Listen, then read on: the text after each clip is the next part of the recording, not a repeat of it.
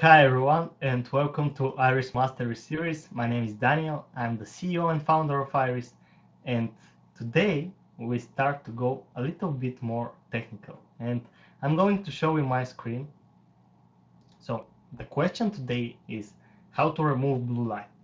And before I show you, basically to explain, you need to remove all blue light because it has negative effects on your eye health. It causes a lot of eye problems like macular degeneration, cataracts, and all other kinds of bad stuff. It also changes our circadian rhythm, so it's good to remove it at night at least. But I have contacts with a lot of eye doctors and a lot of other kinds of doctors, which told me that, and there are actually medical researches about this, that you need to also block blue light during the day. Okay, the reason for this is because during the night it changes your sleep patterns, but during the day it's like UV light, and you know that the sun has negative effects on our eyes, and this is why we wear sunglasses when we go outside to block the UV light. But the truth is that blue light is really close to the UV light and other harmful rays to our body, like X-rays, gamma rays, and things like this. And this is why, as the most high energy light, it's good to block it also during the day, because the LED monitors spike at the blue, and there is a lot of emission of blue light from our monitors. We need to somehow block it, at least a little. And this is why Iris, even during the day, it's with reduced blue light. So to show you, I'm going to put myself outside of the screen to show you this is Iris.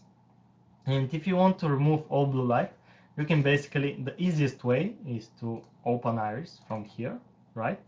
And click sleep.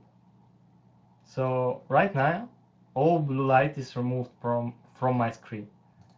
Same thing with Biohacker, I think, but with coloring version. So you probably don't need this, but health mode is to get new users used to the program. But if you want to remove all blue light, click sleep mode. And if this is too much, I recommend going to the advanced settings, and from the blue light page you can control the blue light with the sliders, and try to lower it day after day by a little until you get to somewhere like here during the day and somewhere here during the night. I'm not sure, but this value basically removes all blue light. But like here, we remove also the green pixel of the backlight, which also emits a little bit of blue light. So if you go here, you're perfectly safe.